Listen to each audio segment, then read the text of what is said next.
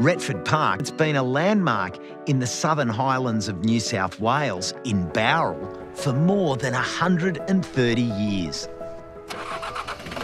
This place has a long history, but also has its sights set firmly on a sustainable future. One of Rick's big achievements has been to transform Retford Park into a completely organic garden. Thanks for turning the heater on. That's beautiful. Yeah, look, that's great. How did you actually go about turning this place organic? Well, when I got here, a lot of this material that we're looking at here would have gone to the burn pile, and I just thought, wow, what a waste. But a bit of trial and error, worked out a system. Some goes to chipping, some goes to compost, some goes to the chooks. Some is used directly on the garden as mulch. The main thing we did was stop using chemicals. So in the shed, there was a huge stockpile of chemicals. So luckily the council had a program where you could take chemicals for disposal. We don't use any fertilisers either, only our compost that we make and some blood and bone.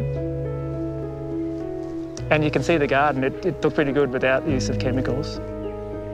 Rick has lots of great tips for gardening organically, and although here he's doing it on a big scale, his ideas will work just as well in smaller spaces.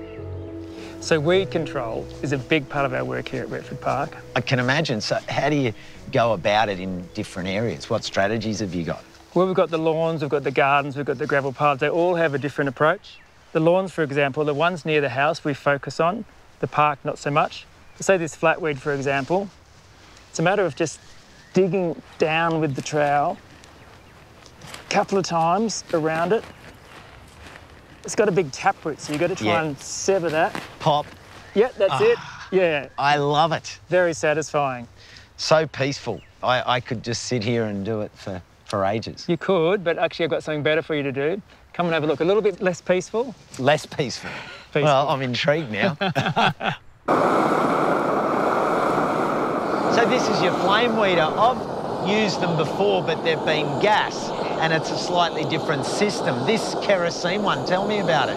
Well, they're really good, really efficient machines. So we've got a pump here to pump up the pressure, so the kerosene becomes vaporised and surges out the front here, creates a really hot blue flame. So that means we get no blackening, and they're really effective for use on these gravel paths. So consume the whole weed, so you can get a nice clean looking path without using any herbicides.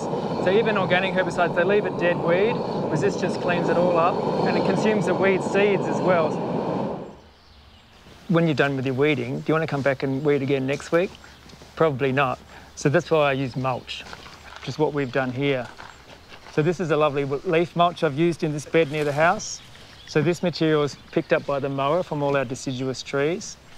And look at that beautiful thick mulch, all those benefits. It's insulating the soil, it's keeping the weeds down, it's feeding the soil as it breaks down, it's providing habitat, little creatures that are living in there, the fungi and the bacteria in the soil are all happy. But what I like to do is each part of the garden has its own customised look. I call it customised mulch. So we'll use bark chips somewhere else, we'll use branches somewhere else, we'll use self-mulching like pine needles under the pines. So each area of the garden has its own distinctive signature. And what we've got here is my tree necklaces, I call it. I decided I wanted to have more branches under the trees for biodiversity, because there's a lot of habitat and opportunity here for fungi and insects, and then the birds eat the insects. So we started throwing a lot of our branches, our prunings, under the trees or any that had fallen. But my manager here said, look, it's a National Trust property. We don't want branches everywhere. It looks untidy. So I'm trying to find this balance between achieving my biodiversity goals and making the place look good. And so I came up with this idea of the circles. So now we collect the branches when we're pruning, and we collect ones with a bit of a curve, and we just arrange them and we kind of weave them in and out, and this is the result. I love it. I really love it. I've been enjoying doing it too. So I was talking about pest control, and rhododendrons are a good example. When I first came here, they were covered in two-spotted mite. Makes that horrible spidery look that, you know, it's really unsightly. So what we did is we bought predatory mites, and the predatory mites, you sprinkle them on and they go underneath the leaf and eat the two-spotted mite. So what we do is put it on about 3 times a year during the warmer months, and there's a little ecosystem develops where the predatory mites are eating the two-spotted mite, And seriously, look at the rhododendrons, like they've never looked better. Yeah. So it really is a process of patience and application. That's right. The first thing I always think about pest control is don't panic, because nothing's going to die overnight, you know.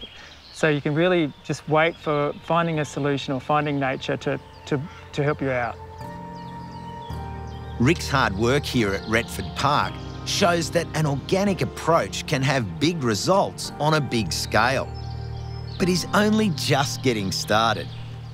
What do you see for the future? Well, Barrel has a fantastic climate, mild climate. We've got really good soils.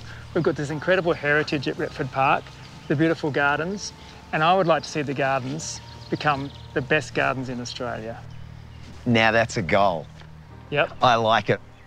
Thanks so much for having us. It's been an absolute pleasure.